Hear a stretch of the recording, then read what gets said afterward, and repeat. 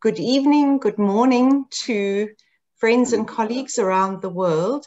On behalf of the Center for Humanities Research at the University of the Western Cape and UWC Press, in conjunction with Kwela Books, we are delighted to host Poet Laureate and anti-apartheid struggle veteran Dr Mongane Wally Serote and a panel of luminary speakers, Mandla Langa, Luli Callinicos, and Ciraj Rassool, in honor of the launch of Ntate Serote's epic poem, Sikhahlel U-O-R.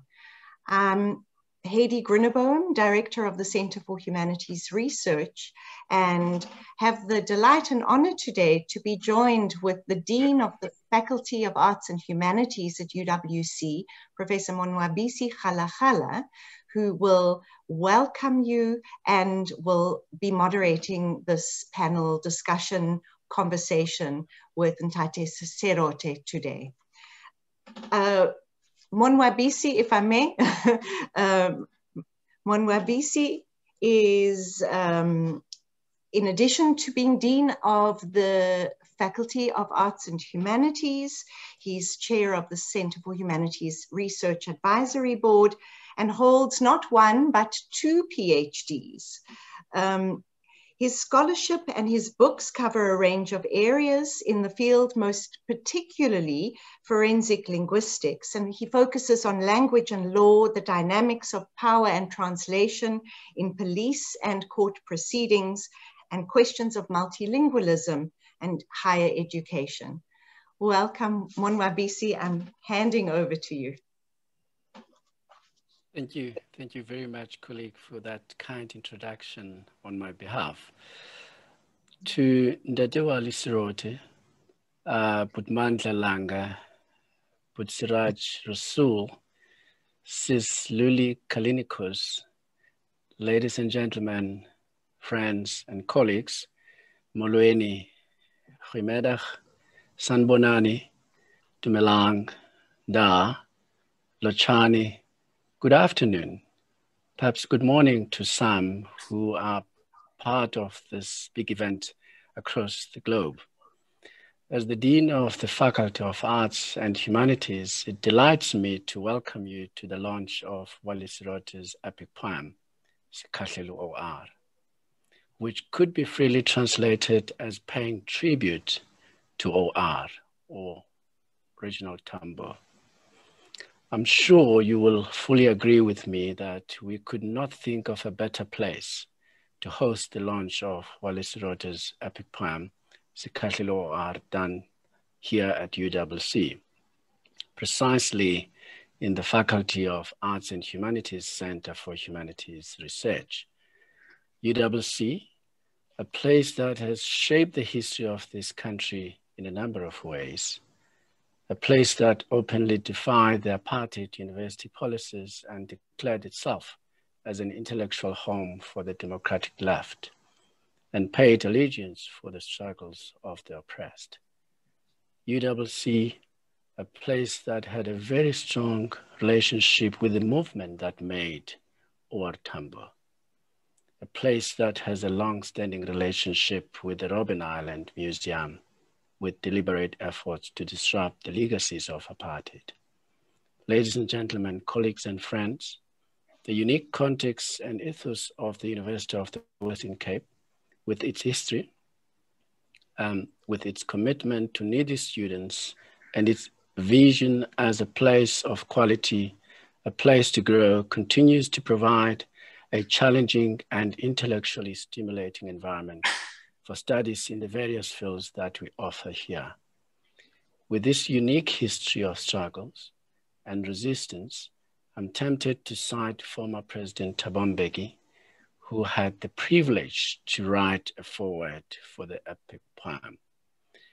I quote, "In making his statement, Serote follows in the footsteps of other eminent poets throughout the years and across the globe who have used their creative prowess to build poetic monuments to political struggles that aim to change society."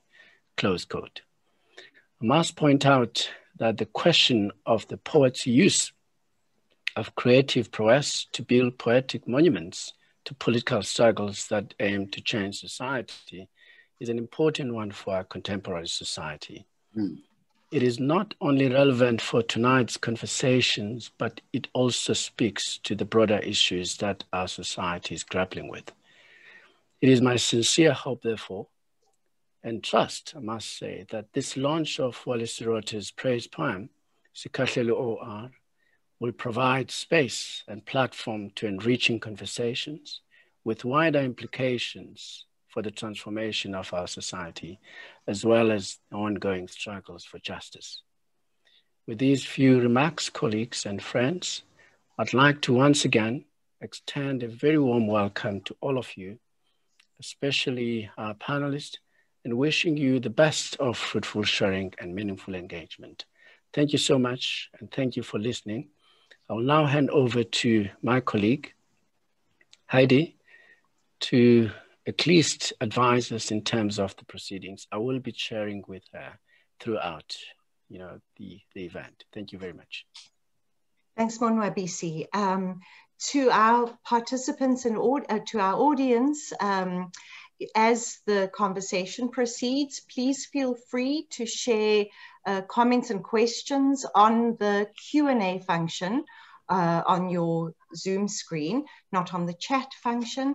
So on the Q&A function, which will be monitored, and we're hoping to have time, enough time to engage with the audience as well. So before I give the virtual floor to Ntate Serote to read excerpts from Sikhahlel UOR and to speak to some of the key ideas that he has discerned in his poem, I'd like to introduce Ntate Serote and our panelists so that we can proceed with the conversation.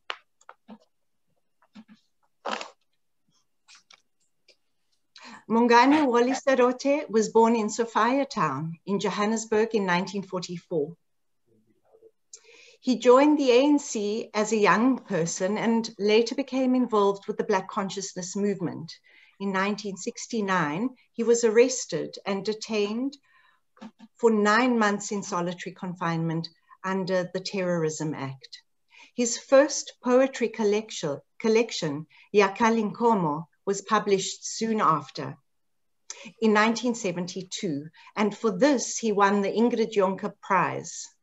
Serote holds a fine arts degree from Columbia University in New York, but was unable to return to South Africa after completing his studies. He remained in exile, going to Botswana in 1977, where he rejoined Umkhonto weSizwe, and where he was instrumental in establishing the immensely important Medu Art Ensemble in Gaborone. In his 18 years of exile, Serote participated at various levels in the liberation movement. He was head of the regional underground structure in Botswana, head of the Department of Arts and Culture, member of the Regional Political Military Committee in Botswana and in Britain, and cultural attaché of the ANC in Britain and Europe. From 1990, he was head of the arts and culture of the ANC in South Africa and spearheaded the organization and mobilization of cultural workers through major festivals, symposia, and conferences from Botswana to Amsterdam, London, and Johannesburg. The author of numerous poetry collections and novels, Ntate Serote's debut novel, To Every Birth Its Blood, was published in 1981, and it's become a modern classic. In 1993, he received the Norma Award for Publishing in Africa, and in 2004, the Pablo Neruda Award from the Chilean government. Kwela Books published Serote's epic poem, History is the Home Address, in 2004, and in 2007, he received the Order of Ikamanga in silver for excellent contribution to literature with emphasis on poetry and for putting his artistic talents at the service of democracy in South Africa. He was made Poet Laureate the following year, and I hope we will have an opportunity to hear about that later. He's also served as a member of the South African Parliament and was responsible for overseeing the construction of the Freedom Park Memorial in Tshwane, where he has served as CEO of the founding board. As Poet Laureate, Serote has set up the virtual Mongane Wally Serote Foundation and the Poets Laureate Hub. And Ali and Michelle will post, Ali has posted links to the National Poet Laureate Hub and the virtual Mongane Wally Serote Foundation on the chat. Please do follow those links. I would like to introduce the rest of the panel with your permission, so that the conversation can flow once I've given the floor to Ntate Serote. I'm very happy to welcome Luli Callinicos, an artist, an historian, well, the art of history in writing, and a writer of the trilogy of labor and social history From Below, Gold and Workers, Working Life and a Place in the City, and the biographer of Oliver Tambo and Nelson Mandela. Luli was a founder of the Workers' Library and Museum in Newtown and subsequently appointed to the newly formed Department of Arts, Culture, Science and Technologies ACTAG task team in 1994 to review heritage and collective memory in a democratic South Africa. And since then, she's been a member of a number of heritage councils and boards. One of her main tasks in the Department of Arts and Culture since 1995 has been to participate in transforming the heritage landscape. And she served on a number of heritage boards, including the founding board of Freedom Park, where Serote served, in Luli's words, with distinction as an innovative and inspiring CEO. Luli served on ministerial education task teams, such as the History Teaching Advisory Council for the Minister of Education, Kader Asmal, in the 1990s, and is currently a member of the Department of Basic Education's task team to introduce a decolonized history syllabus to grades 7 to 12, which is due to be presented to the Minister of Education in 2022. Luli also sits on the board of the National Institute of Humanities and Social Sciences, as well as the Council of Advisors for the Mapungubwe Institute of Strategic Reflection. Welcome, Luli. Ciraj Rassool is Senior Professor of History at the University of the Western Cape, where he also teaches Museum and Heritage Studies and Curatorship. Among his latest publications are, and this is a selection, The Politics of Heritage in Africa, Economies, Histories and Infrastructures, co-edited with Derek Peterson and Kodzo Gavua, Rethinking Empire in Southern Africa, co-edited with Dag Henriksen, Giorgio Misha and Lorena Rizzo, Unsettled History, Making South African Public Pasts, written with Leslie Witz and Gary Minkley, and Missing and Missed, Subject Politics Memorialization, co-edited with Nikki Rousseau and Ridwan Musaji. Ciraj has served on the boards of the District 6 Museum and Iziko Museums of South Africa, as well as on the Human Remains Advisory Committee of the Minister of Arts and Culture. He has previously chaired the Scientific Committee of the International Council of African Museums and is member of the Scientific Advisory Board for the Study of the Physical Anthropology Collection Felix von Luschan at the Staatliche Museen zu Berlin in Germany. Ciraj is principal investigator on this major supranational research project, Remaking Societies, Remaking Persons, and the co-principal investigator of Action for Restitution to Africa. Welcome, Ciraj. And finally, but certainly not least, Mandla Langa. Mandla, welcome. Mandla hails from Durban. He went into exile in 1976 and has lived in Botswana, Mozambique, Angola, Hungary, Zambia, and Britain.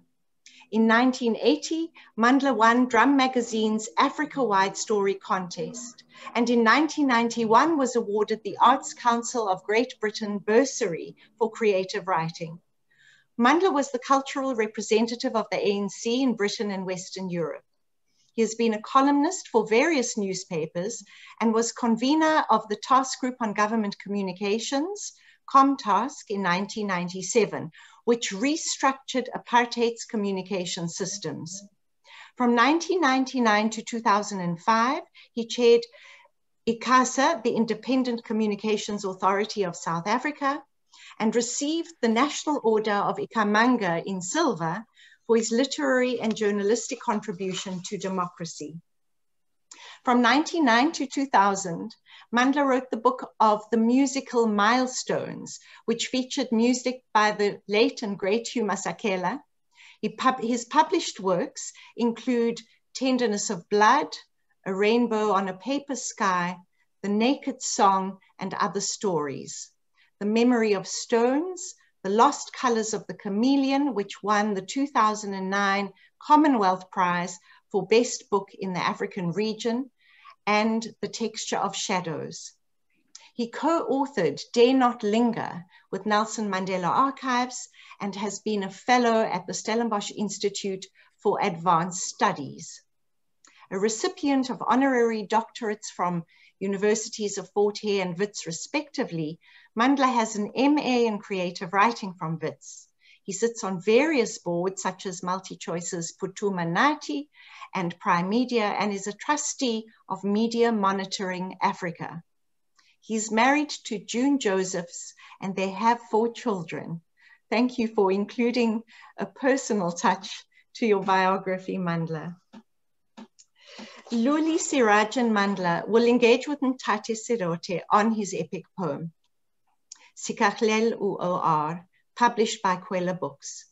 For audience who have not yet read the poem, very briefly, the poem calls up the figure of O.R. Tambo in a direct address that moves meditatively across multiple geographies and temporalities to reflect on Tambo's childhood surrounded by the Ngele Mountains in the Eastern Cape, on Tambo's life as an intellectual and as a leader of the ANC, particularly during the difficult decades of exile. The poem invokes O.R.'s ideas of study and learning, of freedom, and of the pursuit of peace with justice. In an incantational rhythm, the poem recalls the many freedom fighters who were killed or who died here, some and many alone, elsewhere on the continent, and in the spirit of a true and authentic internationalism, it recalls those freedom fighters across the world who sought to remake an equitable world. The poem reminds of the genocide of indigenous people in Southern Africa, as well as the politics of conviviality that once shaped the lands where Tambo was born. Affirming the interconnection of humans with other forms of life, animate and inanimate, the epic returns again and again to the contemporary moment. And through the recurring motif of touch and of fingertips, it recalls the ability of people to shape and change the world for the common good. It addresses directly O.R. to meditate on extraction, exploitation, dispossession, and disappointment in the past and present, and to the current dearth of ideas with which these may be undone. And finally, the narrator ends with, in the interrogative mode, a question that perhaps can be addressed in our conversation today. O.R., what would you say to us at this hour of history? And what would you do? I invite you, Ntate Serote, to take the virtual floor. Thank you. Thank you very much. Greetings to my hosts, to the panelists, to the moderator, and to the virtual attendees. Before I begin, I would like to place on record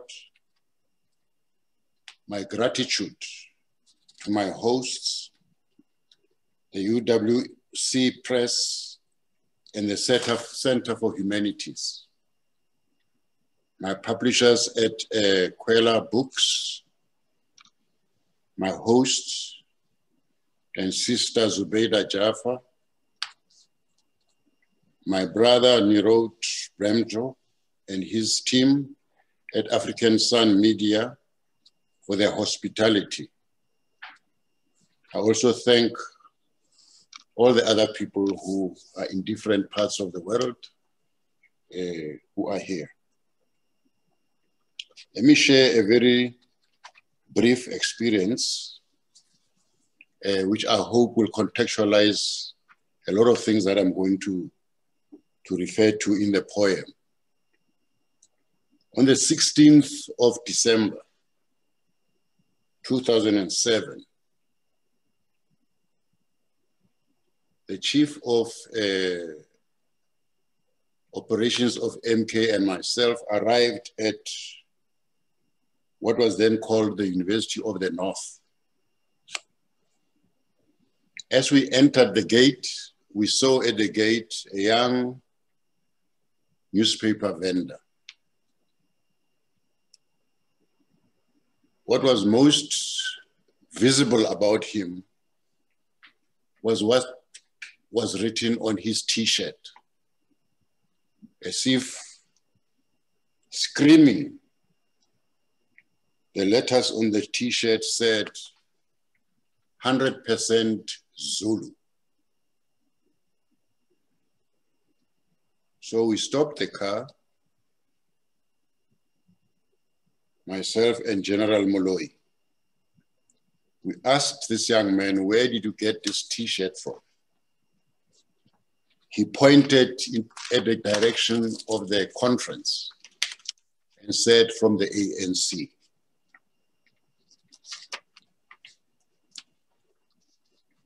And of course, in our hearts of hearts, both myself and the general said it can't be, but we didn't say that. We checked with each other later, and we found that we had thought that.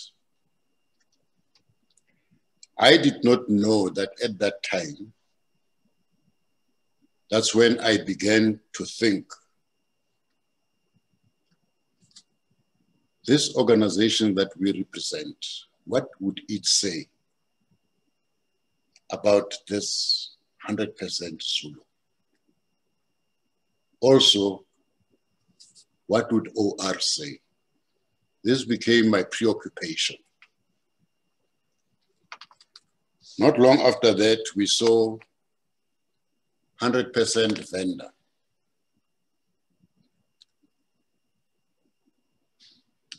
These were indications that something had gone very, very, very wrong in our country, extremely wrong. But of course, the conference itself did not only emphasize, it articulated the wrongness of everything. The manner it was conducted, the behavior of the attendees, and so on and so on. Least did we know that today in South Africa, we will know that that was the beginning of what is now called the capture of the state,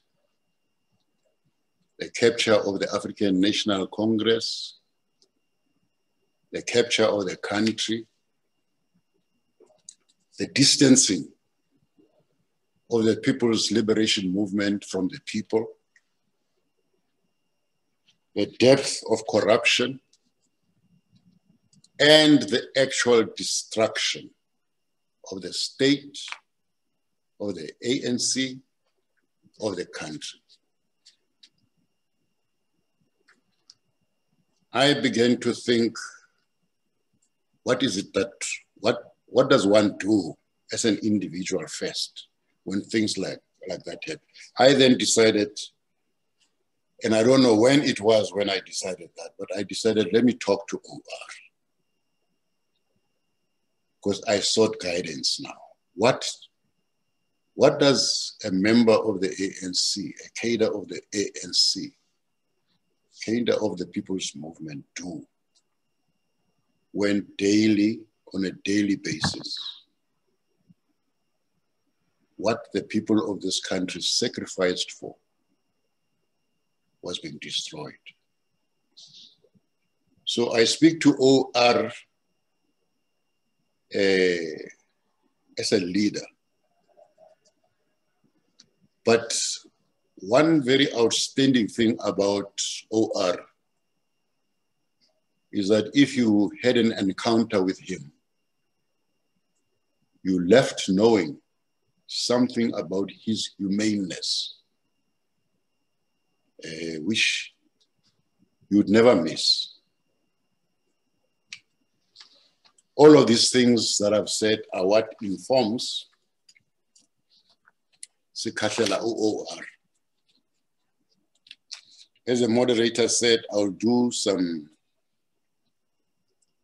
a reading of some of the extracts, and I'll leave it at that.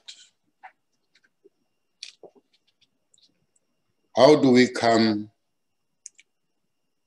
eyeball to eyeball with you, OR? Us, this generation, with you who taught us 100 years of a focused and educated fight for freedom, for it to be forever the heartbeat of the movement, calling, whispering, seeking ways and means for all to know that Batu, Mutu, Kimutu Kabatu. OR. This credo, which molded future fighters skilled to walk the world's highways, ask Masisulu, for she was there, young, middle-aged mother, freedom fighter, stalwart, exits at elder age. You did, Masisulu. In your silent looking, observing with a keen eye, you groomed young women. You, together with the female stalwarts, shaped the movement to speak and to see the women's presence. They issued from you as the sun does from the horizon, between the earth and the heavens. Yes, if you ask your peers, OR, these women, young with backbones as hard as steel but pliable as worms, all of you will agree. One by one, the years piled up, past a time that is as still as these mountains of Mbizana, where the breeze embraces the stoic hills under the white clouds and the overbearing blue skies, where the rolling landscapes forever tempt the eye to walk them. Here, where songs of peasants were sung, have been sung, and are being sung here and now, as they intertwine the mathematics of the bow and the arrow, and stick-wielding skills and fighting spear in hand. They are intertwined into a myriad of myths of gods and the human race, and meaning of life lived simply. That is why we are still here. We listen to the praise poets. Are under the watchful eye of the clouds and skies as peasants dwell here. So the koi and sun sought refuge in days gone by, in the veins, in the being, in the blood of all who would come to live here. The Khoi and the San did seek sanctuary. They sought it in the blood of those who came here. Rich as that may be, they too are entwined in a myriad of myths which will never die. We, hard as the rocks of the hills which have been witness to it all, the bloody wars, here then, the creation of the spirit, utterly convinced that life must be lived, that lives in us. Look at the dwellings which seem as if to tip over. They are here, they stand against the greatest odds. They are spirals of time shaped through a quiet singing creation of peasant hands, singing the lives that they contain. These lives of those they who lived here knew that life begs nothing. It is not a favor to live it, and so they shaped knowledge and life and living and songs and beliefs. They live in time and time lived in them. Here, dreams have been shaped into communities. Hymns have been and are sung here. We are all of us, the Khoi and the San, spread across this land in the same way that back-breaking work demands and is done. The songs are sung here, are woven as the idioms and proverbs weighted in experience and life are sung here and said for all to hear. They will be sung here in isiXhosa, Sesotho, and English and Afrikaans because bloody wars were fought here. Also here, remember, the languages of the Khoi and San and isiXhosa, Sesotho, Afrikaans, and the English locked horns here, fiercely fighting for space in the mind of the nation, which molded the national question of the people and the land. R.O.R.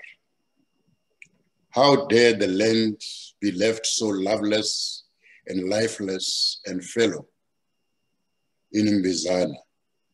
What does that mean? The peasants once act a living and lived blossomed lives from their bare hands and innate will, from simple tools purporting to be machines, and we were not afraid to share the land with others here. We gave out the land that long time ago, and knowing that by so doing, we build the future, stated here for a school to be built, declared there for a church to be constructed, said there, build yourself a home. But that did not mean and must not mean and will not mean a home for these and not for those or the others. And so you said, O.R., we must accept and agree eventually that time, which was as real as the blue sky, like the blue sky, it is not real. I understood we did what we had to do, you said. Though we did negotiate with life and fate, we know that human beings do lie down one day and fall asleep forever. To find our souls or spirits, I find my soul here.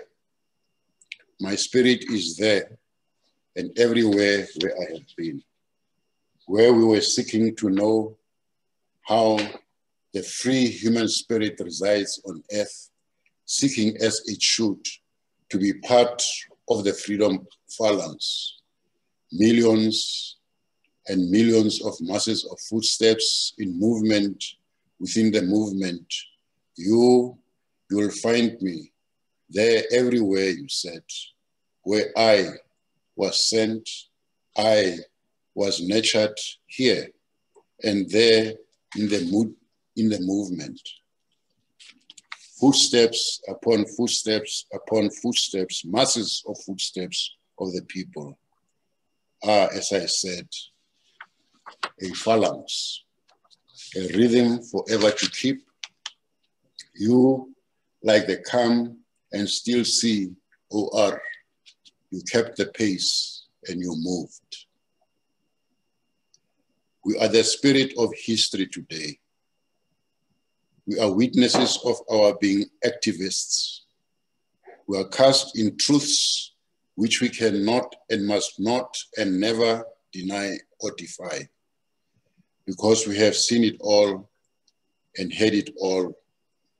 When we falter, when we fall, when we keep the faith as a child clings to its mother and knows when to cry and how to suckle, you will see, you will know who we are and about the life we have lived.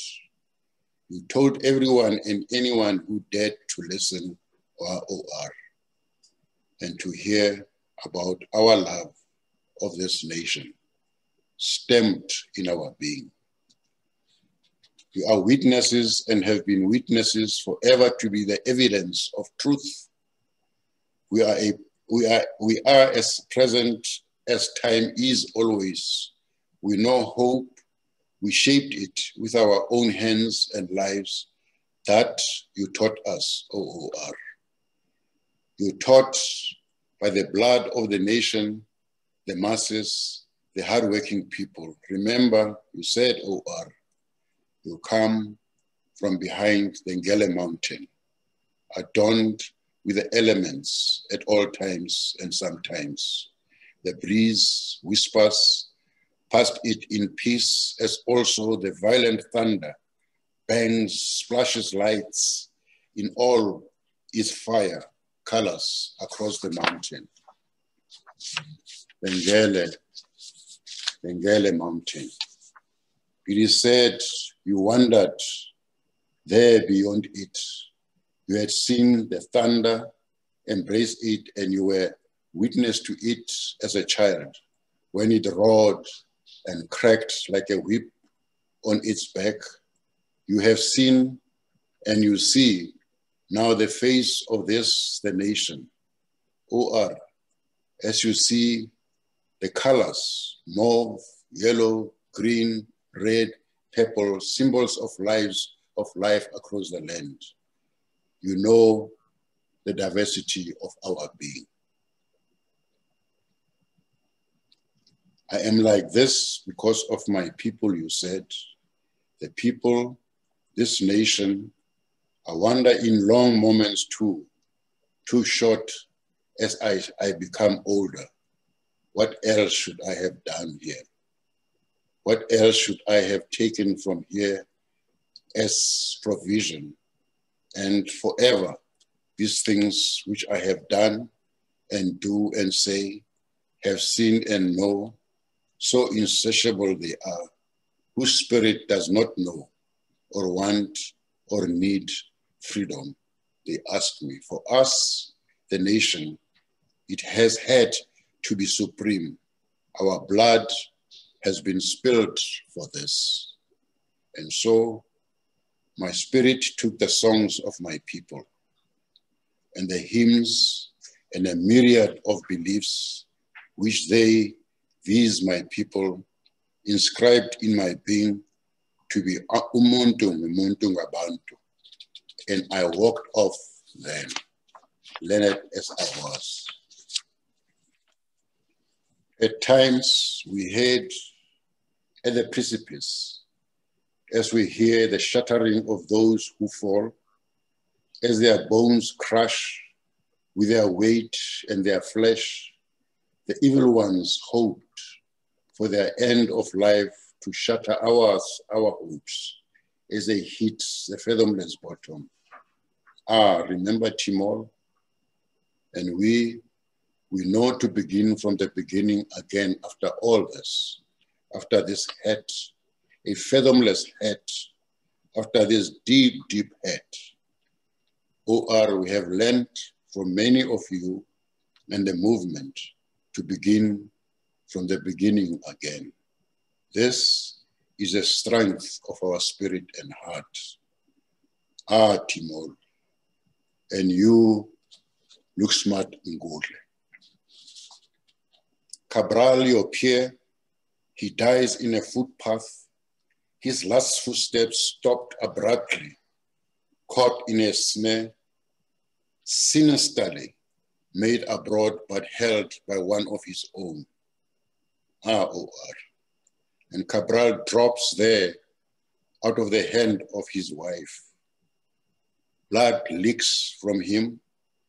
A bullet has pierced him, and his blood seeps into the soil of Guinea-Bissau as he dies. Ah, OR. What died then? Was it Africa? And we remember Bram Fischer, your comrade and peer, in a cell of doors of steel which shut as if forever. They shut and shut because keys which turn many times before they finally lock are shutting them. They shut this door as if forever. Until we come to know that these deeds walk on very short legs and that we are defending non-racialism, which must stand on strong ones. We walk past the echoes, past the darkness, past the pain, past the horror. There lie the truths unseen.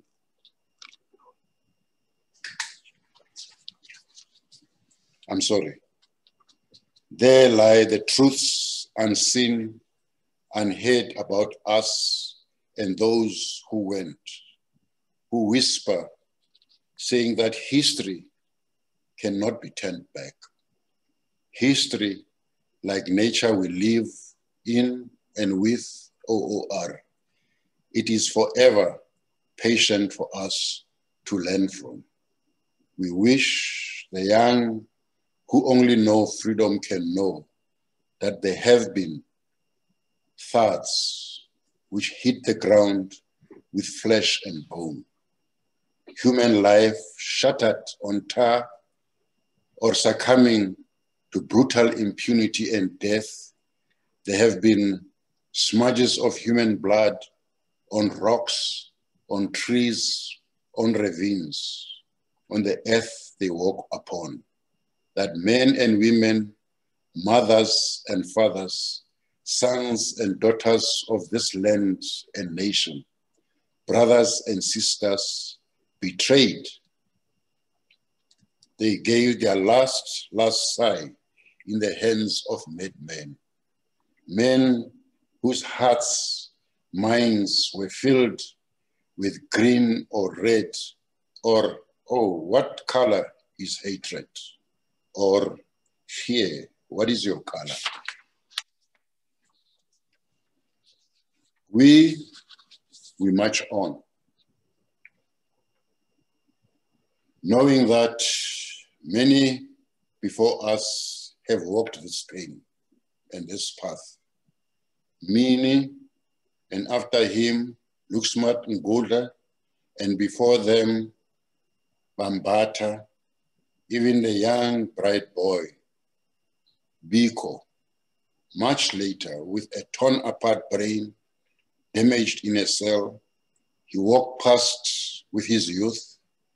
We walk with him now. Even that little Hector boy, Hector Peterson, passed here. We move with his silent footsteps. We moved in the movement which moved us with ideas, rumbling like millions of feet to the mountain which shifted with donkey and cow hooves and our footsteps to a destiny we shape with our strength. Remember the Freedom Charter, how we gave birth to it, born of defiance and concessions for a nation to emerge.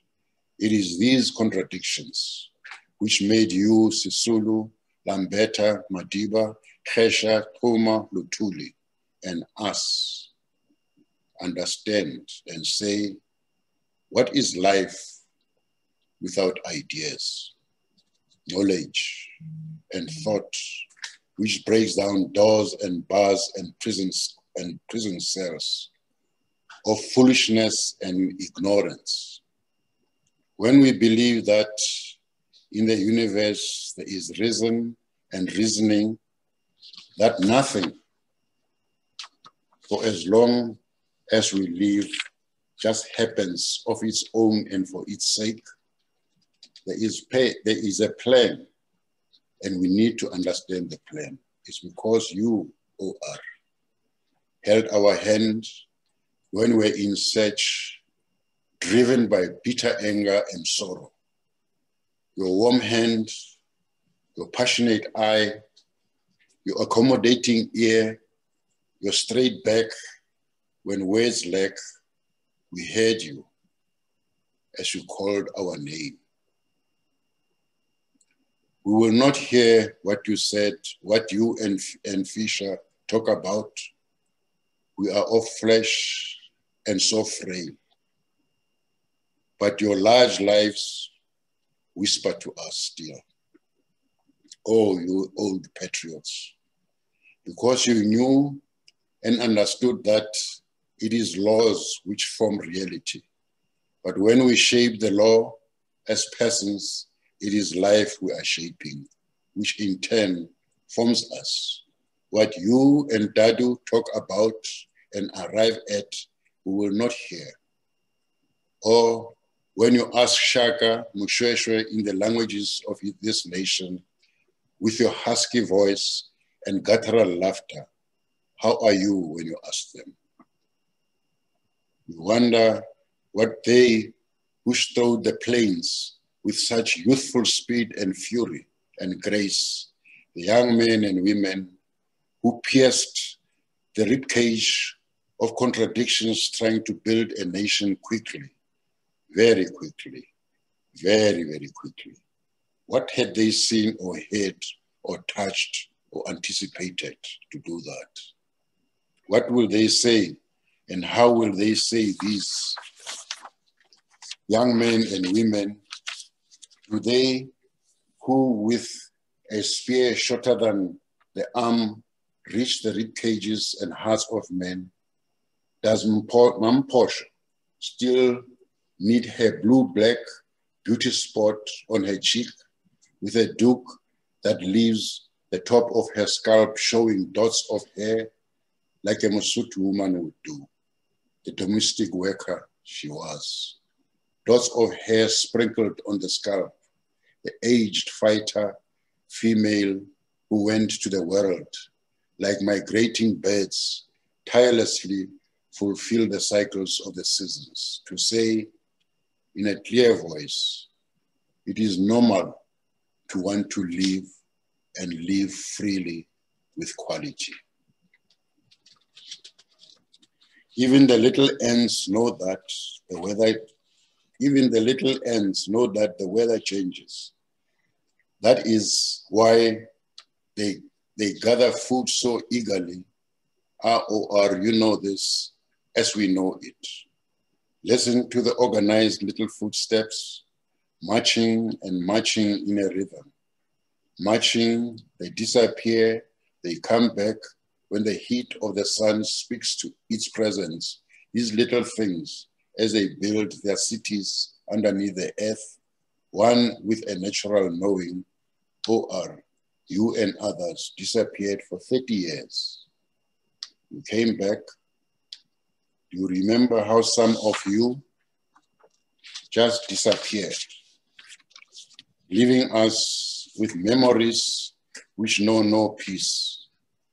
I smile as I try to imitate your dignity as we try to fit it on us like a jacket, as I rehearse your wisdom in my head, it's heavy to wear, weighs one heavily down, and it is full of the insults and the abuse of the oppressors. But the wearer is not afraid or threatened by this. It threatens our eyes used to say so. There is no need to be afraid, but to know, to understand, and to learn, and keep learning, and to do so, and to accept all that is the beginning of a fight. OR, you will walk, as should Madiba, as did the many, many women who marched to Pretoria, Dora Tamana among them. You will walk, as did Sisulu and Khesha and Lambede, as did Rahima, as we often wonder about those who fell, they walked. The young, so many of them who flocked, visible like migrating flamingos, the flamingos, migrating from poverty and the cruelty of oppression. The young took the bullet in the streets and alleys, in the footpaths, and everywhere where people must not die, in game reserves and in villages, in towns, and in houses which had become battlefields where their lives were abruptly torn apart. How did all this sit in your heart, OR? Did it happen? Did you ask, why me, OR? Did you ask that question? Did you utter those words? When the time comes, OR, we will hear what you and Fisher talk about, what you and Dadu discuss, and what you and Uncle Reg, with his rare humor and quietness, and Ray and Jack Simon, you will hear what you talk about. And when Madiba asks Shaka, with his husky voice and guttural laughter, how are you? All of you will break into laughter. Your happy laughter, we know it so much, celebrating comradeship, which civilization has prized with human blood, which you all cherished. You will be amused by what you all have left here, behind here. You left us, who flail in space and time, flesh and blood, brain and spirit, still struggling to make sense of it all, of this different time now, OR. The twilight or the dawn now all whisper, and we whisper to you, then there is a rapture coming. There is a revolution coming, and we miss you so much. We miss you, OR. Oh, beloved OR. OR, we try to imagine you living in this time as it promises to be dawn once more. Will you be in communion with hundreds and millions and billions of freedom fighters and give us that spirit? Generations upon generations of the earth's freedom fighters. We hope you will then remember we are here, OR, to search with you, to search the only thing we have, our lives, for peace in this time when it has been announced there is the fourth industrial revolution. OR. Life threatening for us if we are not careful, but remember, do ancestors have memory, may I ask? You will then remember that we mean it when we say, when we remember you and think about you, when you ponder over freedom, peace, security, and our lives. OR, do sleep well. Thank you.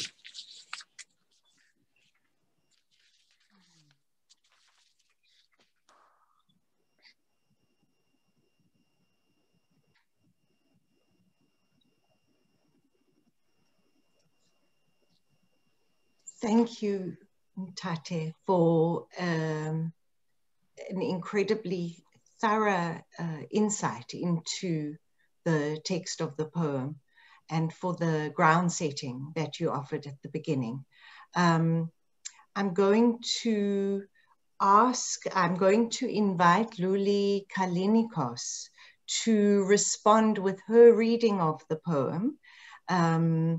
And each of the speakers will offer comments on the poem, their reading, their response of the poem, and then we'll ask you to respond and to address some of the comments and points that our speakers will make. Luli, may I call on you? Thank you everyone.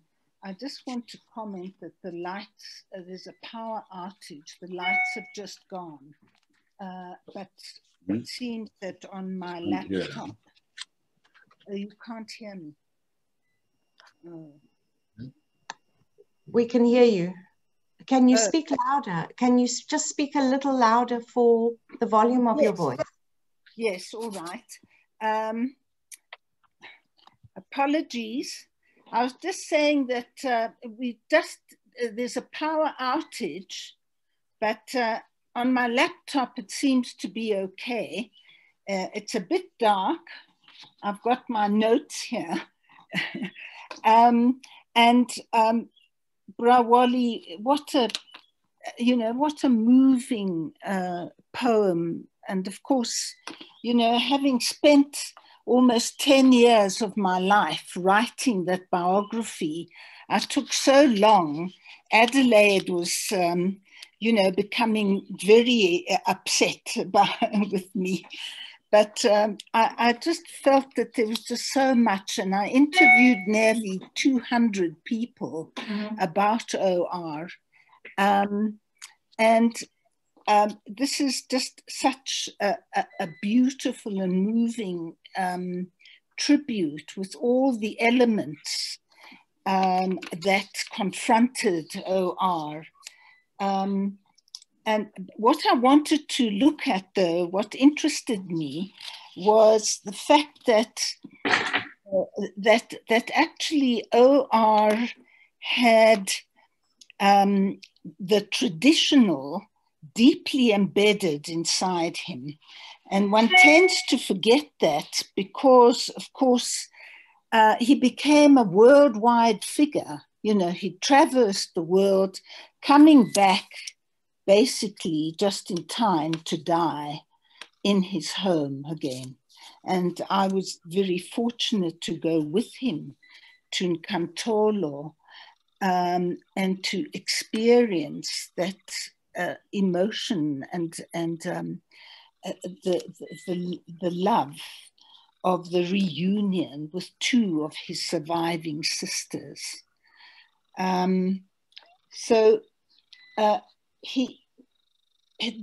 These traditional foundations remain very strong throughout his adventurous and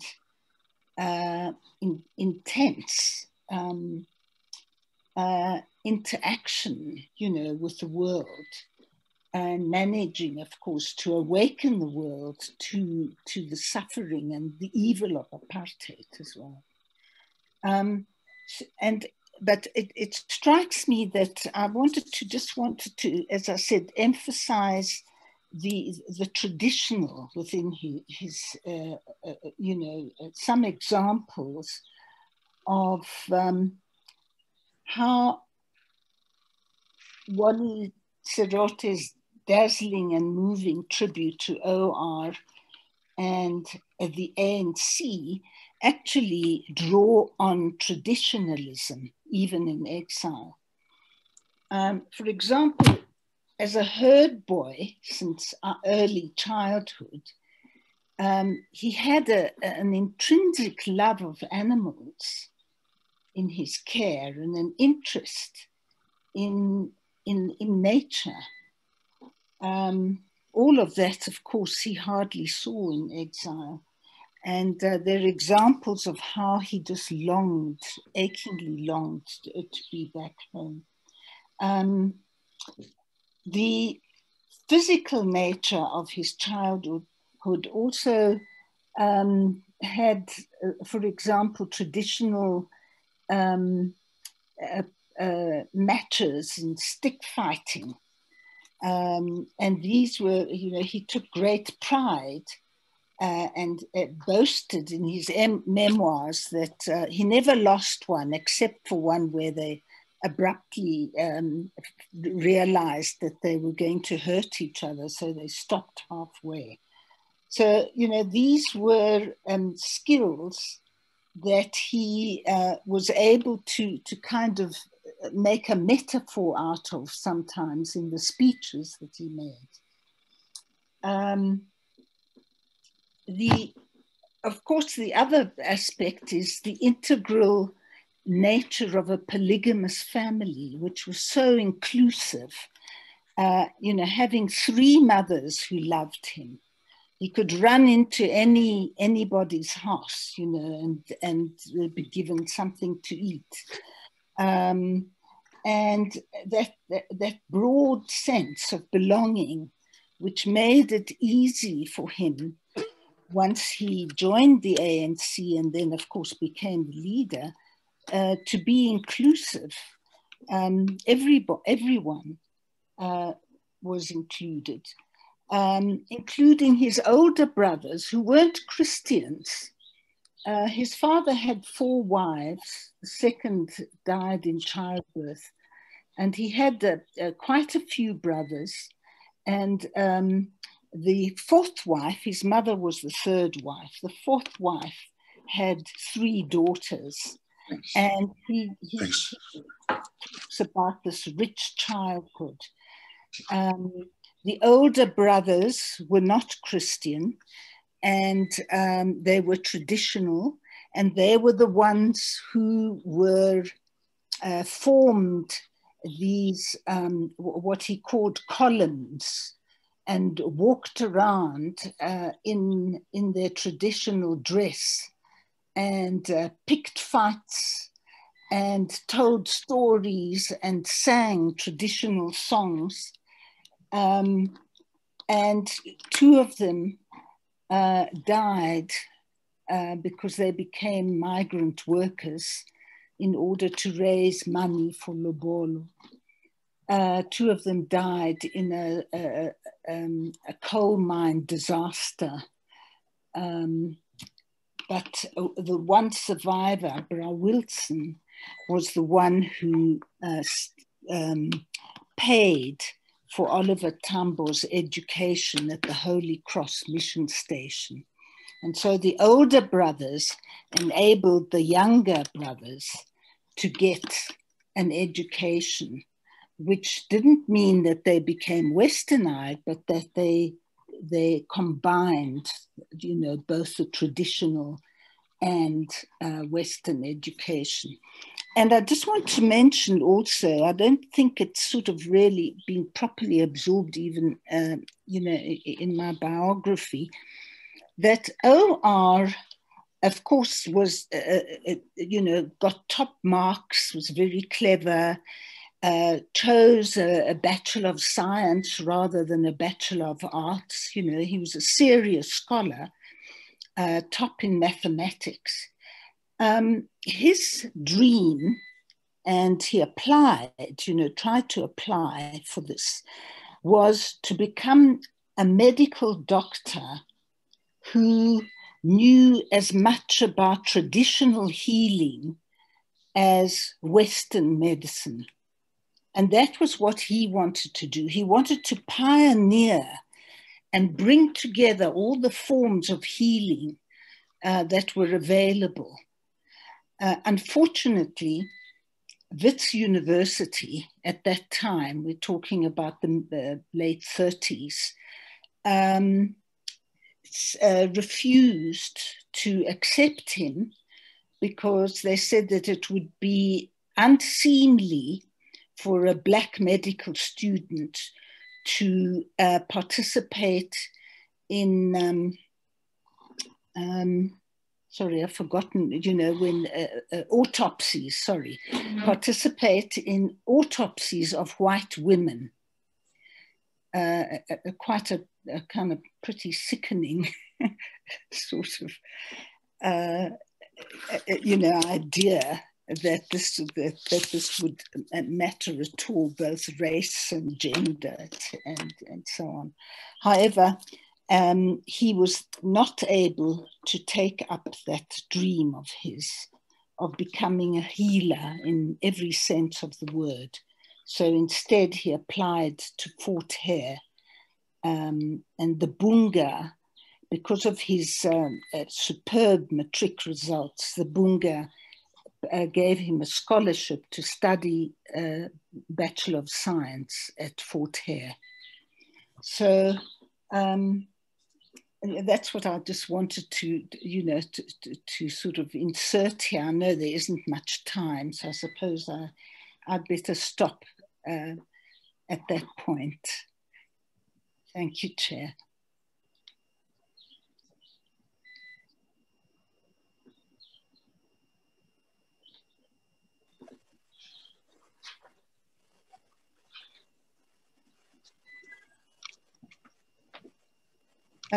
If I could just make one more point, you know, about how the traditional and essential values of Ubuntu, you know, were ultimately woven into the Freedom Charter, and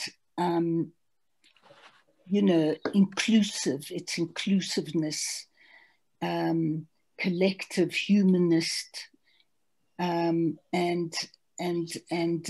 the inclusiveness of all nationalisms, all races, and all genders. Thanks, Chair. Thank you very much, Luli, for giving us some food for thought. I mean, the interesting observations, kind of like the fact that you sort of gave us a history that some of us have no clue in terms of OR's life and struggles. I think this is very important for all of us. I would want to hand over to Ciraj to share his thoughts and in response to Bro Wally's you know, reading of the poem, and immediately thereafter Mandla will come in and do his thing. Thank you so much. Thank you very much, Munwa BC, and thank you so much to Bro Wally, to Luli. I had the tremendous honor 15 years ago probably to spend time with Luli over, you know, over about a decade on different councils and different committees, including SARA, National Heritage Council, but also Freedom Park, and to be in conversation with Bro Wally and his colleagues there about the installation and the creation of institutions of national heritage. And along the way, it was so enlightening and educational to talk with Luli about the world that made Mandela, and also her book on Oliver Tambo. Because I was also writing a biography, and we had the fundamental dilemma is, how do you pay homage to a leader in a way that pays respect, but in a way that does not take him out of his movement and does not remove him from society? And those were the kinds of questions that our colleagues faced at Freedom Park, as the tremendous pressure was brought to bear to turn Freedom Park into a kind of hero's acre along the lines of Zimbabwe and Namibia, but where Bra Wally and his colleagues resisted that, and the care with which they embarked upon new methodologies embracing indigenous knowledge systems to create the Isivivane, the garden of remembrance, with soil and rocks and plants and from every place where South Africans fell, to create a place of mourning, not of hero worshipping. Because the question that is raised for us tonight, and it's the question that Luli asked, and that was asked implicitly at Freedom Park, is how do we put Oliver Tambo in national memory? And I reading Bra Wally's beautiful epic poem, I was reminded of what Luli used to tell me over and over about OR's humility, about him refusing to be called president. He would say, I'm only the acting president. I am president because others are in prison. He was a proxy president, that he listened to all sides. He was a conciliator of opposing views, that he personified collective leadership. Those were what I learned about Oliver Tambo. And these were ideas that went against the grain of what was being installed in South Africa, which I described elsewhere as a memorial complex marked by a biographic order, where in many places, biography of leaders was taken to be not just lessons of struggle, but lessons for which we had to be obedient, that accompanied a framework of citizenship that was about obedience. This work is not that. This is a vivid, poignant, lyrical, gentle, yet complex work that draws our attention to the sonic and the sonorous, to songs of freedom, but songs of joy, to sounds of violence, of the thuds of bodies and the thuds of history. This is a work of love, of intimacy and respect. This is not the biographical as obedience. It is for OR, who loved his people with what Wally calls granite hard love, unbreakable love. It is about movement. It is about a movement of values, about people in motion, departing, returning, moving comradely together, the living and their dead. It places OR alongside other activists and comrades, among the people on the land and where they live and in relation to their wisdom. OR is placed into his childhood landscape amidst the people, including the Khoi and the San, whose being runs through the blood of everyone. They never died. They shaped knowledge, he says, and life and living and songs and beliefs. This is about the relationship between song and labor, between war and song.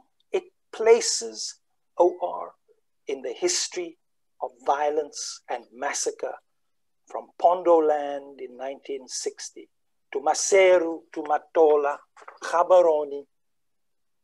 It places him in the people's blood that was spilt and in the blood of people's hearts.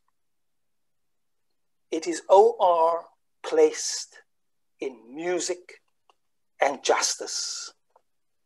It is about where OR's spirit resides, free. Everywhere where I have been, as Serote says for OR, it resides within the movement, everywhere where I was sent. He was teacher who taught by the blood of the nation. He is placed among his comrades, not like a pantheon, but like a web or branches of a tree. And yet, this is a story, as I've said, that is filled with motion and movement. About teaching fearlessness and of the necessary fears amid conditions of secrecy, and the dangers of underground work, of the vigilance needed in the face of the possibility of state security and dangerous, stealthy enemies, even amongst us, even amongst the people, pretending, as he says, like serpents, like a disease. This is about freedom as a labor of building networks, pathways, and highways.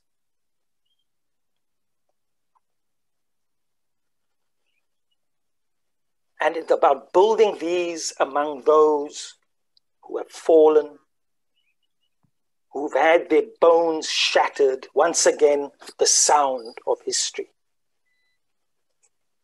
It places OR amongst his anti-colonial fighting comrades, among his South African comrades and fighters like Fisher, amidst the blood spilt by fallen comrades, crushed and killed in brutal ways, amongst those who sang and danced and healed, and who took the fallen into their bloodstream. We moved in the movement which moved us with ideas.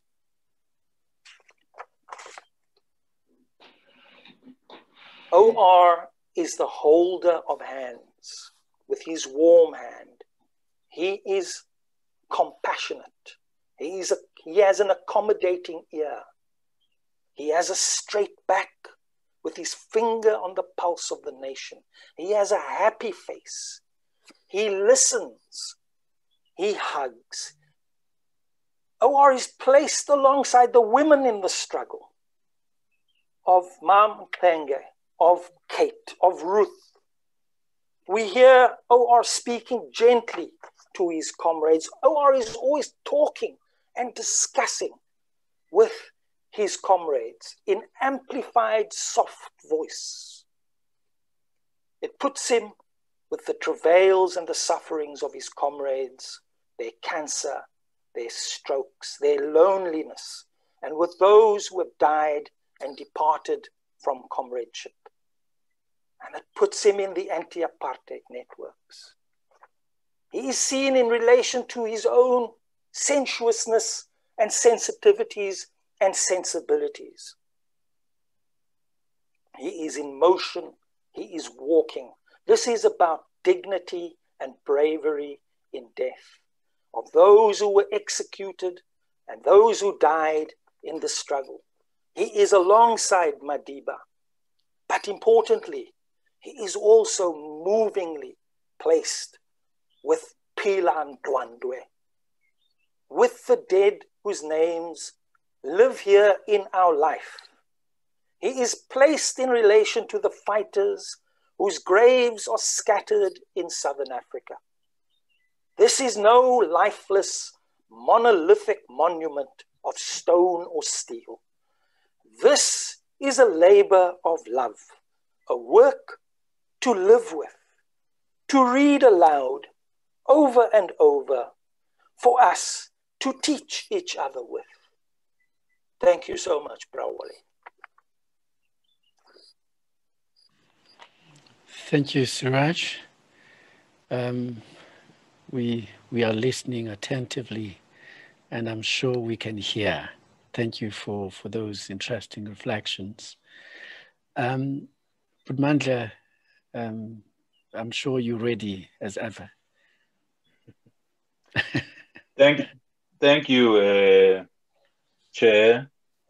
First off, I would like to thank the Center for Humanities Research of the University of Western Cape, and also Kwela Books for hosting this wonderful conversation with Dr. Mongane Wally Serote, and also thank everyone for inviting us to this. I think it's a very powerful meeting.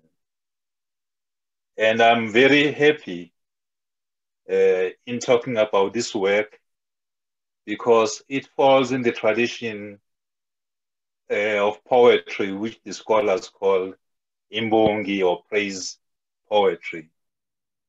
And then I'm reminded of a comment made by James Baldwin. Actually, Wally introduced me a lot to reading James Baldwin when we were in exile in Botswana. Baldwin, in an essay called The Artist's Struggle for Integrity, says, quote, I want to suggest two propositions. The first one is that poets, by which I mean all artists, are finally the only people who know the truth about us. Soldiers don't, statesmen don't, priests don't, union leaders don't, only poets. That's my first proposition. We know about the Oedipus complex, not because of Freud, but because of a poet who lived in Greece thousands of years ago. The one thing I would like to say about poets is that wrapped up in the consciousness of a poet are various incarnations. There's a poet, a storyteller, chronicler, griot, seer, or prophet. And in saying all this, I come to the poem of Prof. Wally Sikhahlel, which I think is a poem that all of us, the South African public and the world out there, should be profusely thankful for. I'm also split in my mind into three consciousnesses or considerations in discussing this. On the one hand, I know the poet, Prof. Wally, whom I first met in 1973 in Cape Town when the Black Consciousness Movement, BCM, was launching the South African Black Theatre Union, SABTU. And we've had a friendship spanning a number of lifetimes. His creativity has deep roots in the South African experience, nurtured perhaps in the bloody reality of our bloody country. These were friends like Tami Mnyele, with whom Prof. Wally was in Mihloti Black Theatre, were slain as part of the massacres that Prof. Wally writes about, where OR, quote, presided and we resided, unquote. It's a grounding where artists memorize voluminous tracts like Ames Cizer's epic poem, Return to My Native Land.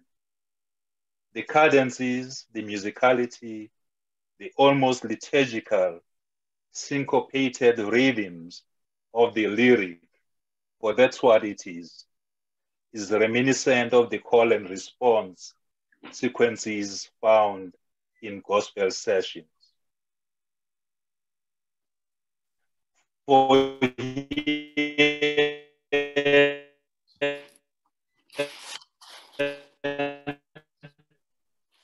Wally is in a dialogue with his ever-believer Reginald Kaizana Tambo. This is the uncrowned prince of the world, a man that South Africa has had the misfortune of never having as its president. The second level of consciousness in reaction to the epic poem is, of course, lodged in the pain of reading a truth. I have lived of reading a truth I've lived reflected back to me. Wally's poem is a long history lesson, tracing the time before O.R. Tambo's ascendancy to power, where he was growing up in Bizana, the people he met, the influences of those that went before him, Luthuli, Kruma, the latter work in the liberation movement with its triumphs and tears and gains and losses. These are lines etched indelibly on my mind, how the political education that O.R. imparted nurtured, quote, young women with backbones, hard as steel, but pliable as worms, unquote. These are people who braved time's endless patience.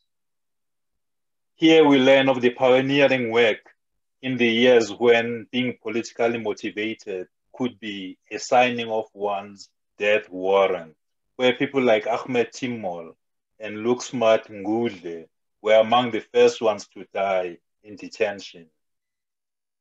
It doesn't end there. There were those in the other liberation movements, like Amilcar Cabral of the PAIGC, who was assassinated in Guinea-Conakry. The poet invokes all these names and many others in the pantheon of heroes and heroines. The work of an Imbongi is to praise. It is also to castigate the powers that be, using the immunity of the court to tell all and sundry if the emperor has no clothes. In showing us in emotive language the kind of exemplary leader O.R. Tambo was, Mongane Serote gives us a glimpse into the kind of leadership we certainly do not have. In the silence between word and thought, we can even imagine the leadership we did not deserve. We are therefore forced to grapple with lost opportunities, where Tambo's painstaking attention to detail aimed at crafting a new world is being eroded every day, mainly by a man who invoke his name and the name of his political movement. For instance, O.R. was the commander-in-chief of Umkhonto Wesizwe, or MK, an army set up to combat the depredations of centuries, advance and protect the interests of the suffering majority of this country. It must be galling to see the blasphemy against everything O.R. held sacred and dear. Wally, as we know him, alerts us to those men and women who are part and parcel of the liberation struggle, but who do everything like termites to bring the house of liberation down. But if he writes about them, Wally also knows about that their strivings will be defeated by the will of the people. Here are lines of his poem. He says, "We engineer change by being constant, like that change, by nurturing knowledge." The third facet of my reading is the utter joy and surprise at the poet's preoccupation with truth.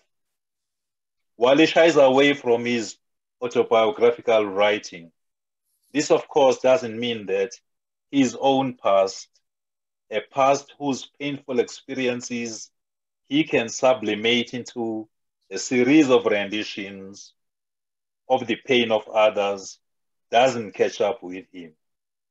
As someone who in 1969 suffered hideously as a detainee in the hands of the security branch, he knows, he empathizes with anyone who has had the misfortune of experiencing captivity. He understands the visceral helplessness of being in the hands of torturers. In this, he is no different from his poetic counterpart, Mahmoud Darwish, the late Palestinian poet whose collection, A State of Siege, is introduced by Munir Abash. Of Darwish, and in my book, Serote, Munir Abash writes, quote, "In his struggle to reach the truth of his being, he transformed overwhelming pain into brilliant creation. His impulse to tame pain, to transcend wounds, and to reconcile hope with a life terrorized by cruelty makes our very being shine. Pain was his pen, as words were his wounds," unquote. In writing about the pain of others, Serote is at his most lyrical. Some of this pain is over the poet's own bewilderment at the kind of card dealt to people, comrades he once knew, even those who faded into ignominy. Jackie Silibe's descent from the stellar heights of leadership to die in disgrace as a convicted felon might have fueled Schadenfreude among his detractors. It, however, gave Serote a pause, leading him into an exploration of the complexity of human existence. The trope of rising and falling, of the vicissitudes of life, is a well-known signature in his poems. Here he intercedes on the fallen Silibe's behalf in a heartfelt sequence. Quote, "Please receive Jackie Silibe. As he staggers to you, he's your son. O.O.R. I say, need I say so? Jackie should not have left from here to there so soon. Please receive him. Look him in the eye and welcome him. He needs to rest as he needs forgiveness. For inside him, there is a song as deep as his humor, as deep as his love for this land, the people, and what makes this a nation," unquote. Phila Ndwandwe, a chilling story. Phila Ndwandwe was tortured and held naked for 10 days before the security police gave up on recruiting her as an askari and shot her in the head. When she was exhumed, her nakedness had been shielded with a blue plastic carrier bag over her loins. This part of the poem is as difficult to read as it must have been to write. It encapsulates the meaning of O.R. Tambo leaving Nkantolo Bizana, a stripling youth, to return walking with the aid of a stick after a stroke. It represents the long walk that people have had to take, the mountains climbed, the rivers crossed to reach a certain destination. This freedom, Wally Serote always says, was not free. The epic poem gives us the weight of it all, the price that had to be paid. It tells us there's a long way before we get home. Philani, Phila, she lets us know now, once more, to say, Phila's name lives here in our life. Everything is here, present in us. Whether her eyes were closed or not, we forget not. as she thought of the child she was leaving behind. We look away, we fight our tears, we wipe them and repeat. You whispered into our ear when the bullet shattered the base of your head pillar. If we cry, let it be to agree that here we go again. Ah, Commandeer, we salute you from where the simple word resides in us. Freedom, free, child of OR. Thank you very much.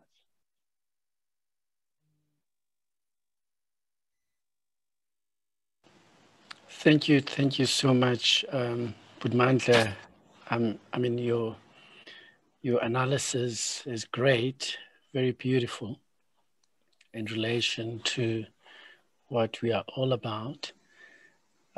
Just before I hand over to Heidi, I just want to pick up on the chats, just to keep our audience involved in the reflection and conversation. Wally, I think you're receiving very nice praises from your audience about the work that you've pulled together. People are thanking you and also congratulate you for this achievement.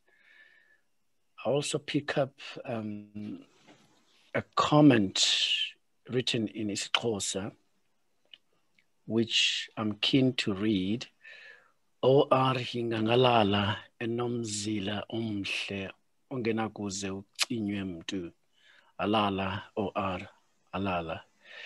I could offer a free English translation for the benefit of our audience. OR is a powerful figure with an indelible impression. Congratulations, OR, congratulations.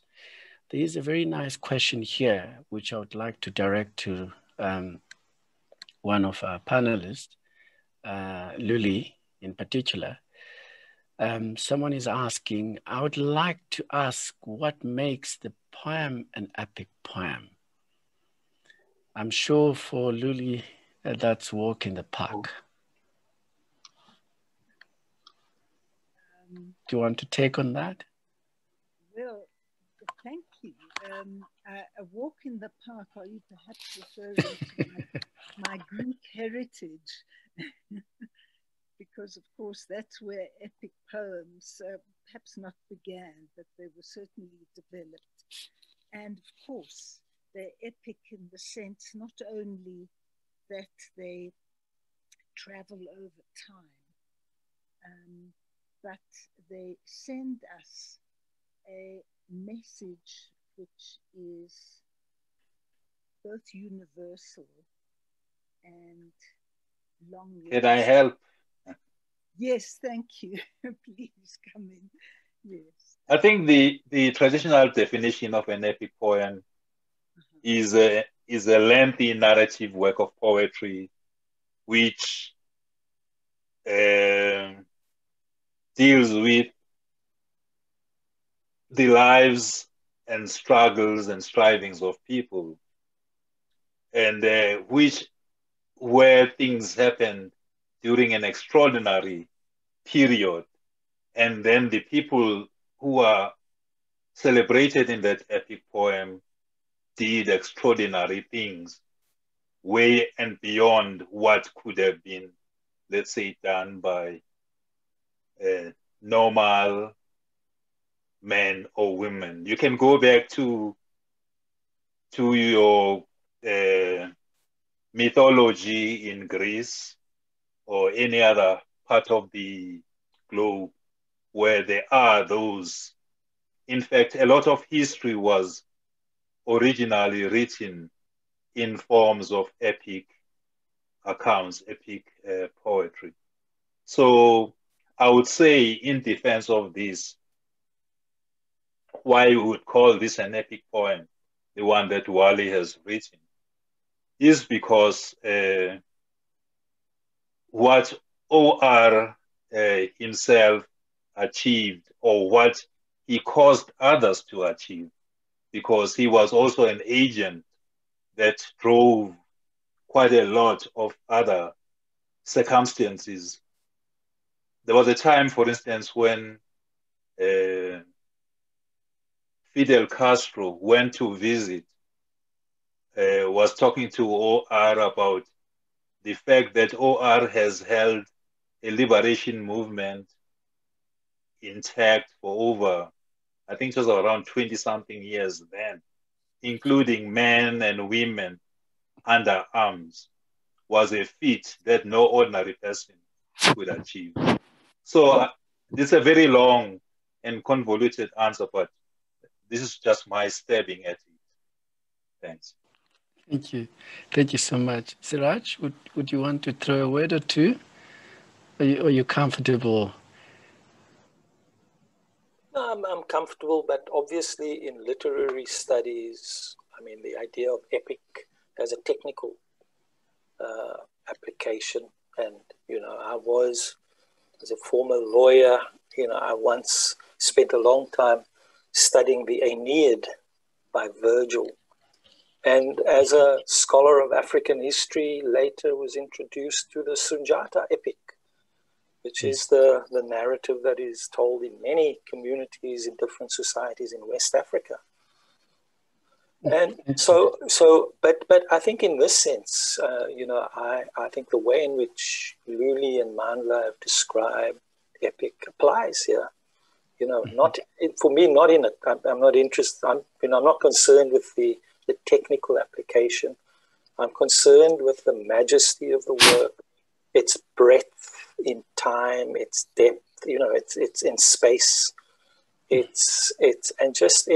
think its significance for us at this moment makes that an apt description. Thank you so much. Thanks, Raj. Heidi, your audience. Thank you. I wanted to, Monwabisi, I wanted to invite Ntate Serote to respond to Luli's engagement with the poem through this kind of really deepening of these intimate peeks into the life of a person who is paid homage in the poem, but in the way that I think Mandla has very carefully and patiently laid out for us. I mean, this panel's, I need to admit, I feel very emotional and very moved. I think it's partly the poem itself, its force, the work it does as a poem. It both kind of bruises from beneath the skin, like a peach that's overripe. It bruises from the inside. And I think that attests to its great, the technical brilliance of its writing, but also the more than that. And in that sense, it's also an homage to the work of Ntate Serote. But Luli brought, you know, an additional kind of glimpse into particularly that very beautiful anecdote of OR, of his dream to be a healer in the fullest sense of the word, both adequate to the best of what Western medicine may have given us, but also to the best of what traditional medicine has given us. To Ciraj's point, which I think was particularly powerful, about the work of freedom being a labor, being an effort, being a work, and that, you know, that perhaps to comment to that in response to that. I think it's a very important challenge to think of in relation to this poem being written at this moment, when, as I think Zubaydah Jaffa said a little earlier, that we cannot consider the possibility of this dream being forsaken, or for there to be a limited understanding of the next generation. And then to the incredibly expansive kind of world embracing insight and reading that Mandla Langa gave us, which was, I think, to place the poet in a very particular kind of role, both in relation to the anecdote you shared about reading Baldwin's essay on the integrity of the artist, or at least the artist's struggle for integrity, and the task that this poem, in a way, meets as a text that is struggling with a question of integrity in political leadership, in terms of ideas and imaginations for this time, that has a concept of a broader good, a common good, one that's not divisive, one that is ambitious, but that is also conciliatory without foregoing the work that is, that the poem kind of calls us and recalls us back to in OR's vision, that the work or labor for freedom is also a labor for peace with justice.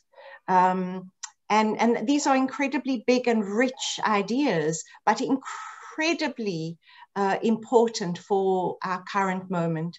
I think both in South Africa, but also across the world, what we see and what we live through and experience here, I think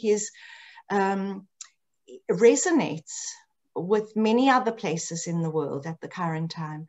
So with, just picking up those three small nuggets from each of the speakers' readings, a very beautiful and moving readings of your poem, Ntate Serote, if you would like to make a response or a comment back to them and to us.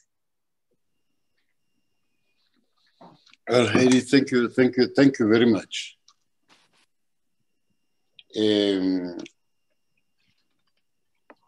One of the most important things that I take from the comments of the panelists is the emphasis about how OR was very, very, very much loved, because that is what really defines him.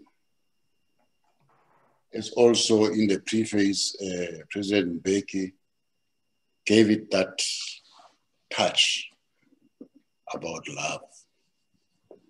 And I'm specifically emphasizing the question of love because I think as a people, as a nation, we need it very much.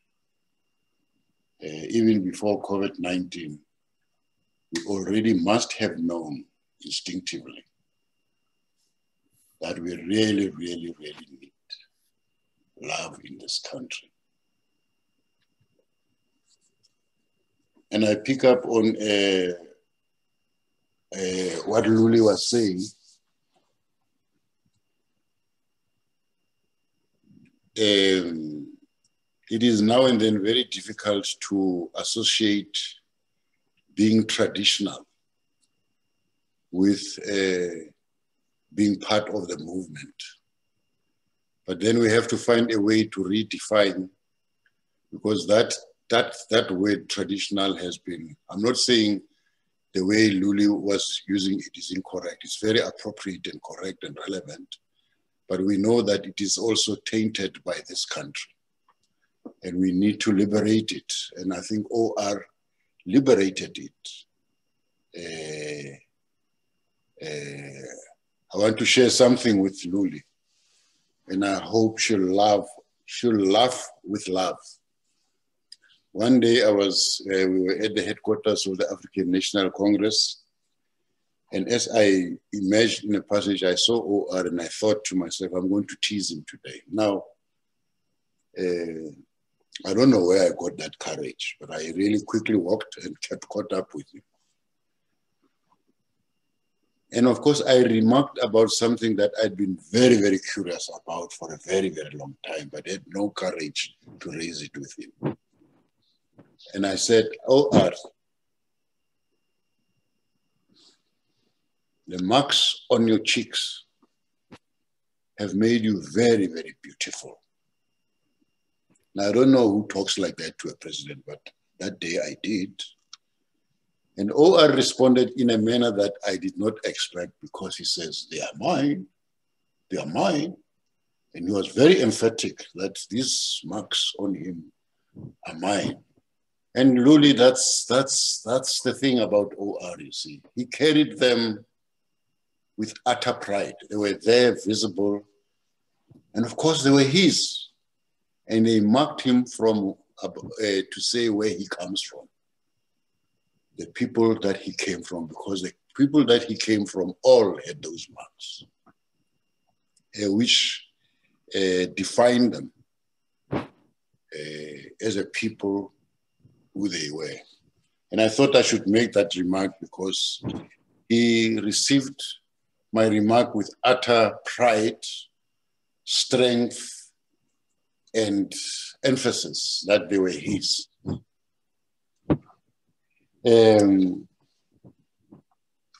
I also, Saraj, right? Ciraj. Ciraj. I think you touched on an extremely very important thing, which we as South Africans, for some reason,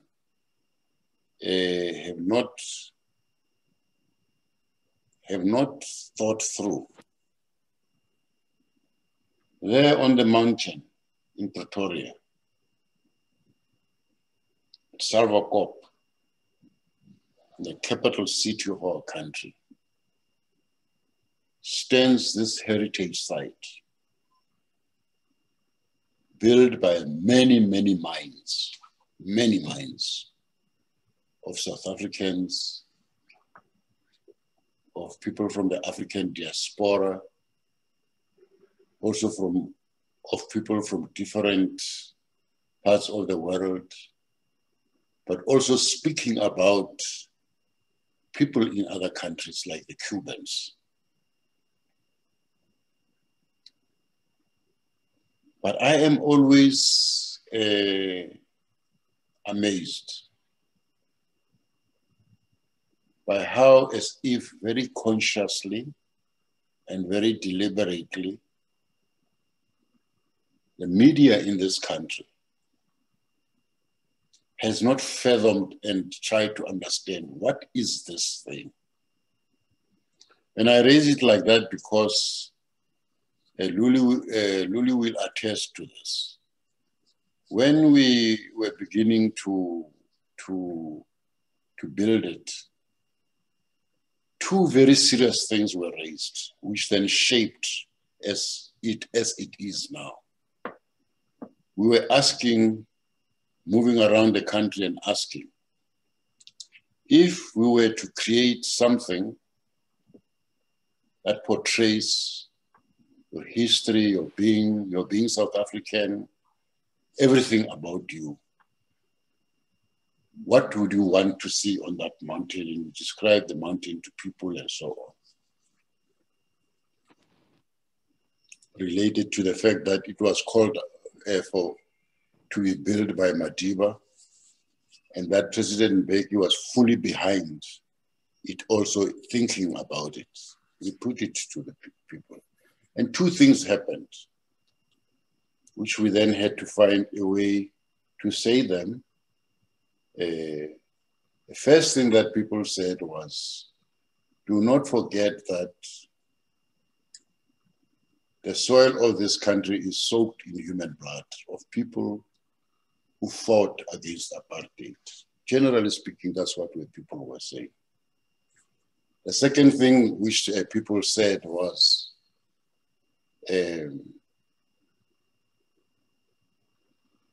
remember that a lot of people who are alive are carrying unhealing wounds in them, and they walk the streets of this country. So when you build it, you must remember that's what you are portraying, and how must you portray it. And I think all of us who participated in its creation have all kinds of memories about emanating from what people said and how the people who came to it on a daily basis as it was being constructed, what comments they made, what they hoped it would do to them, what they hoped they would give to it. Because the other thing which is very important, and Luli again here was witness to that, a lot of people who came to participate in the creation of Freedom Park were indigenous knowledge systems practitioners. They were indigenous knowledge systems holders, and they gave their everything to contribute to the building of that heritage site.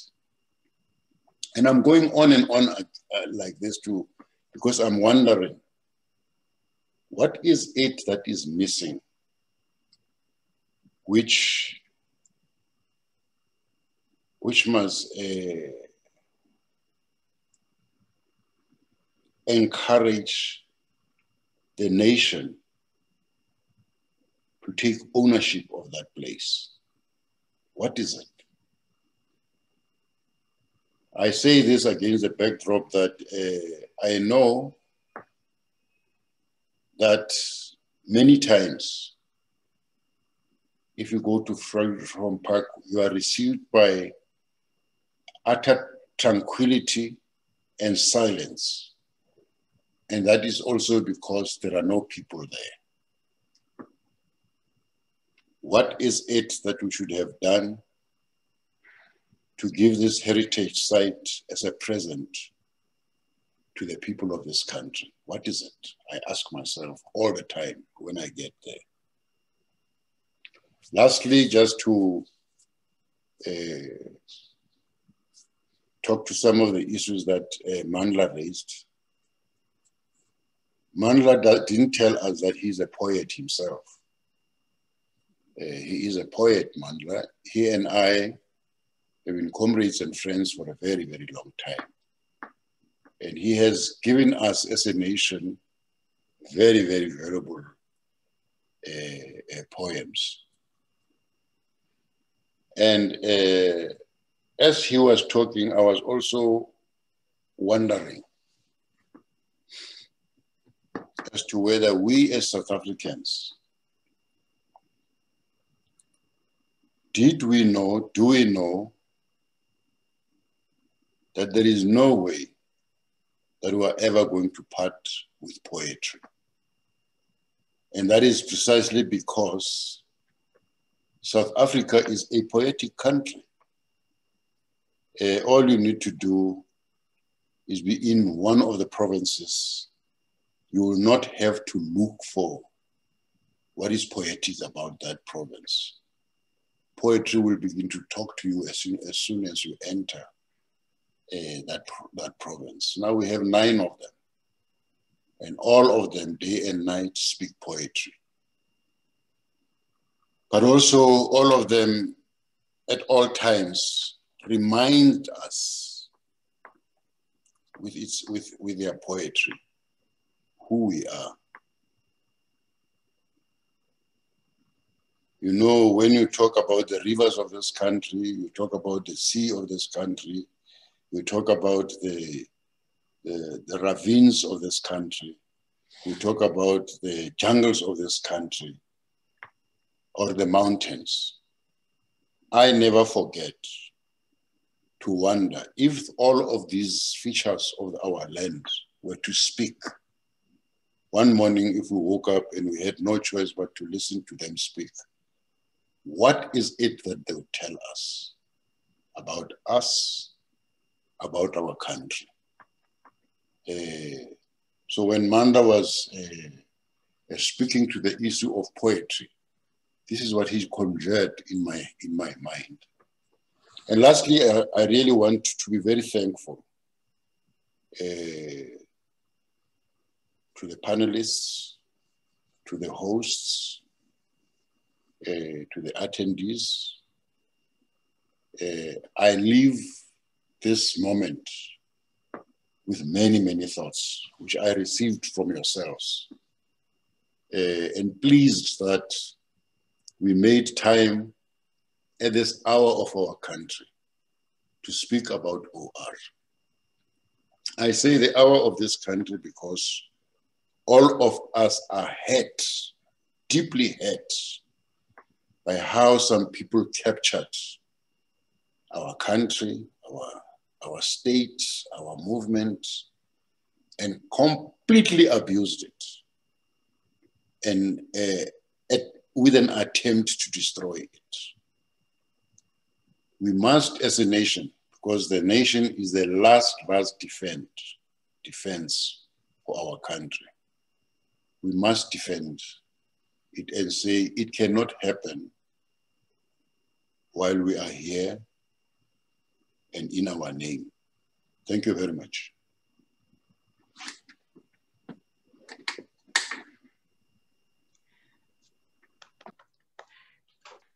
Thank you, Ntate Serote. Thank you,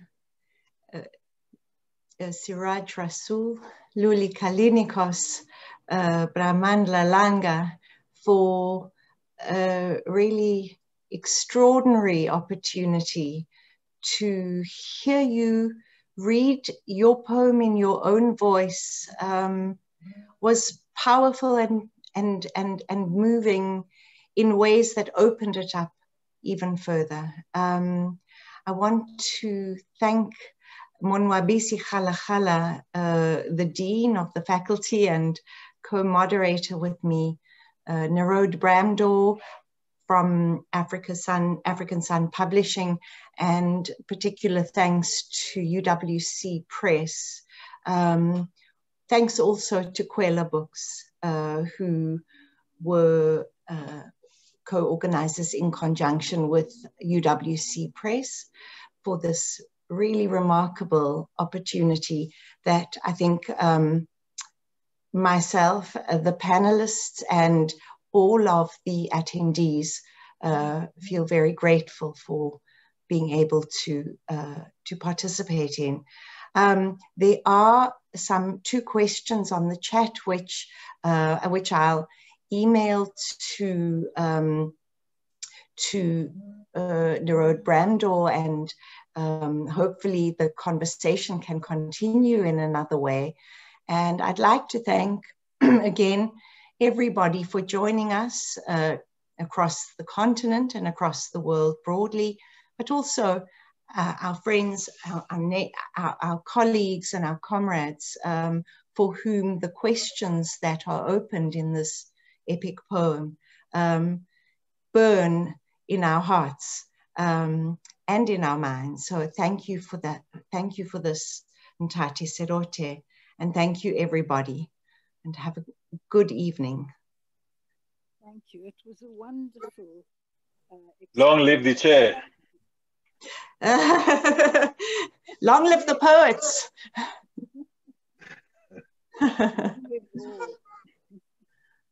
Thank you, everyone. Thanks, Monwabisi. Thanks, Luli. Thank you so much. Take care.